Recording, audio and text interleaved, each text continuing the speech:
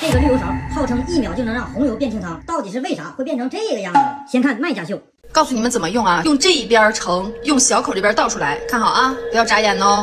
崴一勺鸡汤，然后看到了没？出来的是汤，油都流到上边了。这个就是分油勺，超酷的！我操，兄弟们，这个绿油效果也太变态了吧！这个东西对于喜欢喝油的小伙伴来说，绝对是个福音呐！买来了视频同款的绿油勺，可以看它这个做工非常简单啊，就是一个勺子带了一个小盖子，这玩意儿真的能滤油。这是一碗牛奶啊！众所周知啊，这种红油是最不容易被过滤的啊，咱们给它倒里点啊。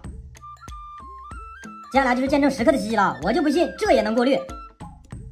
哇，可以看这个勺子里面有油，它这个口确实是里面没有油啊。走，哎我去，哎你们看，哇，真的可以过滤啊！可以看，这是后面淌进去的油啊，真的是一点油都没有，油全流到里面了。再来一次啊！